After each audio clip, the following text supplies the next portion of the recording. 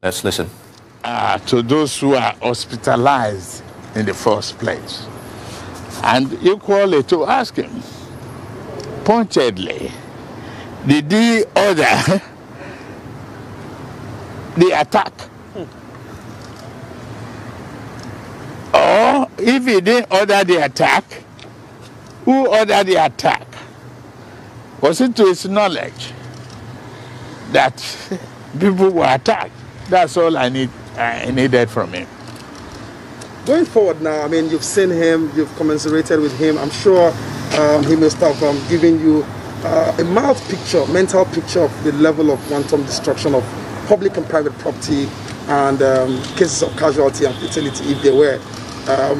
What's the next step going forward for you, for all well-meaning people of Lagos who would want to support? Because I heard the governor say something like, this is really going to be tough. In a year, we have had to reduce our budget. Now, first, we have to segregate the calendar. Those who suffered casualty before the protest and of SARS, you have to separate that from those who suffer casualty, due to T and the toll gate. For those who suffered from SARS,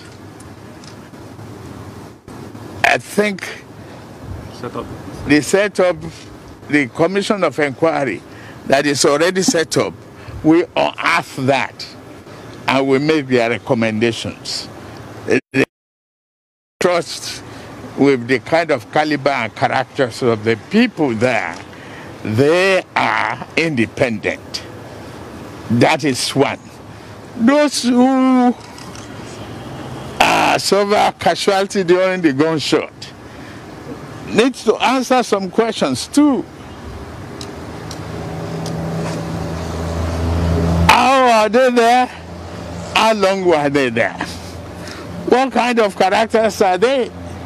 Even though we want to help, we must extract information that we help the government to prepare in future or understand how and when to react.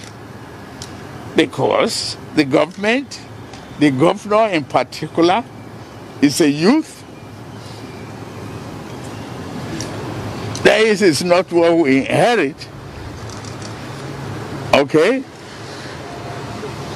They are youths themselves, himself. He quickly went to Abuja with a fight for 5. The government immediately put into action, dissolved the SARS. Okay?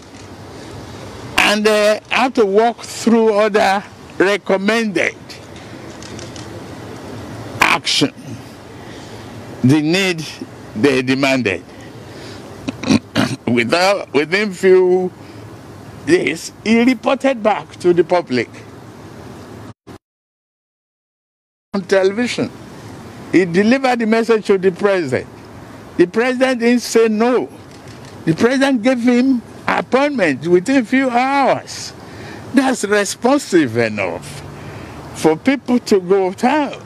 But where are we getting the looting, the carnage, the burning, the invasion of a police station, and the stealing of arms, and maiming the innocent? It's a handshake beyond the elbow. Absolutely. Yeah. Okay. All right, we'll take this message. Okay. Just last question, please. Sir, we were told that you were in London, you were in Paris. When did you return?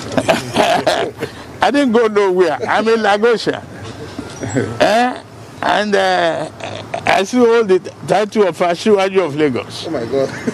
And I'm still a Jagaban. Well, whatever they think, fake news is all over the place. They say my son, was kidnapped.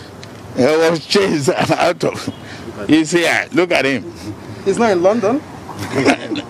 Listen, I have to be sure that it's not photoshopped. I didn't pay a penny to bring him here.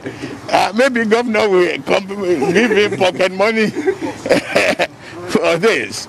It is very much, gentlemen. all a joke. Thank you very much, sir. Thank you very much, guys. Thank you. Thank you.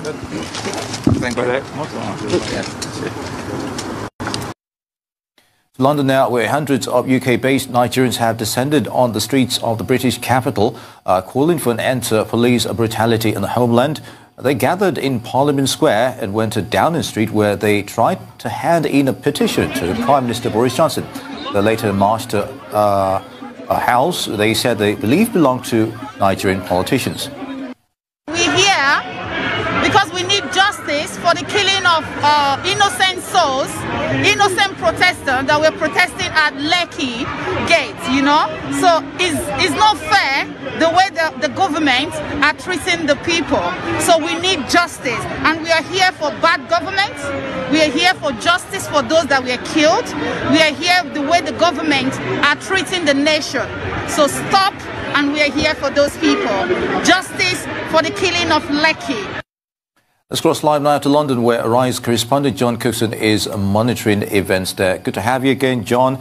You're still on the streets, I can see. So what do you have for us? Hey, Nii, good to see you. Well, I'm actually outside the Nigerian High Commission at the moment, and it is, as you can see, quite quiet. There's just a small police presence here at the moment. There are protesters around, and what tends to happen, Nii, is that protesters will come here for an hour or so, and then they'll move off and go down to Downing Street, which is about just over a half a kilometre from here, and onto Parliament Square. And in those locations they conduct their protests there, and then eventually they come back here to the Nigerian High Commission. Central London a little bit busy today with a number of protests underway at the moment, but outside the Nigerian High Commission it's quiet for the time being. These, of course, have been the latest in almost 2 weeks now of protests about the violence in Nigeria. There are approximately 200,000 Nigerians living in the UK, and they've been here and at other protest points in the last few days, expressing their sheer anger of what's been going on the streets there.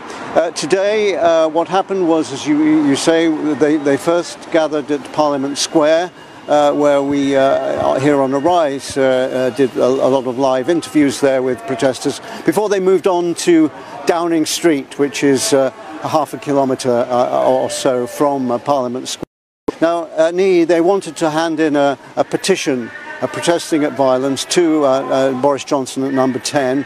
The police declined. That's not unusual. A number of demonstrators come to Downing Street and want to hand in a petition. There's nothing unusual for police refusing to accept it on the day. What tends to happen is that it's handed in at a later date by a leader of the protesters, and Downing Street does actually get to see it. After leaving Downing Street, we then moved on, as you say, to outside what was purportedly the home of a former governor of Lagos there, and the idea of demonstrators appearing there was to show their anger that a number of senior Nigerian politicians and government officials have in the past made a fortune and sent money to London to buy mansions and other property. One of the claims of the protesters that they want this kind of practice to end. Have to say, of course, that in the last day or so, the Nigerian government has given concessions to the protesters, saying that the SARS outfit will be disbanded and there'll be other police reforms. and protesters acknowledge that, but they say, you know, it just doesn't go far enough, and Nihi, they don't actually believe that these reforms will take place. So we'll have to see what comes down the line on that. Now there's another protest here again in London tomorrow. It starts at Marble Arch and Hyde Park at 2 p.m. When protesters will again, Nihi, come back here to the Nigerian High Commission here in central London. Nihi. Indeed, John. Now, just to go back to the story about the Nigerian politician's house they picketed earlier, was there any response from that house while they protested? No, and it has to be said that the protesters weren't quite sure that they got the right number and the right house. They had a number of 88, but they weren't quite sure of the street. So we were in Great Cavendish Street, outside number 88, but there was no actual proof that that was his house. You know, it's perhaps best to draw a discreet veil over the authenticity of the house in question. But that said, even if it wasn't his house, they made this point that a number of Nigerians, rich Nigerians, have smuggled money out of Nigeria and bought huge properties here in the UK. And seems we just don't know, and they knocked on the door and there was no response. It was one of these 3 or 4 story buildings, and no one appeared at the window or anything like that. So I don't know, it's hard to say whether they had the right house or not. I had no proof that they did, and they certainly didn't know, but they were making a point. I think that's what we could say here. Indeed, John. You know, this is not the first time. Before today, we've been having several protests by the Nigerian people there. But what has been the response of the Nigerian Commission, the High Commission where you are, over time on this protest? Response, although I am absolutely certain that there is a constant stream of information leaving the High Commission here and being sent to Abuja. I mean, round the clock, I would imagine is this information flowing to Abuja. But there's been no official response. No one's come out on the steps. The High Commissioner hasn't done interviews, and we as a news organisation have asked for interviews, but we still haven't got a response yet. So to answer your question, no official response, but certainly behind the I'm sure a lot of information is being sent all the time back to Abuja about what's happening here in London. The other point I would like to make, well, a couple of points actually, Nihi. I've covered many hundreds probably of demonstrations in London over the years, and a lot of them have ended in violence and attacks on the police. Of all the demonstrations I've seen, although the Nigerian people were angry and they expressed their anger and their fury, they were completely law-abiding. It was quite unbelievable. The police directed them here and there, and they took direction from the police. There was no damage to property, there was no damage to attacks on police, and I think that's a huge compliment to the Nigerian people who were protesting today and the days before. They were extremely law-abiding.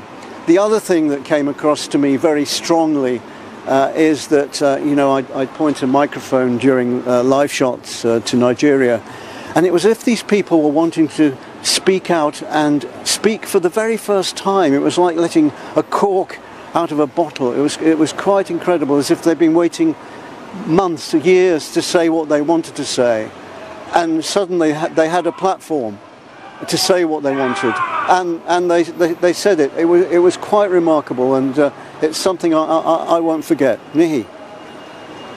All right, on that note, John Cookson, many thanks for the updates. Good to have you.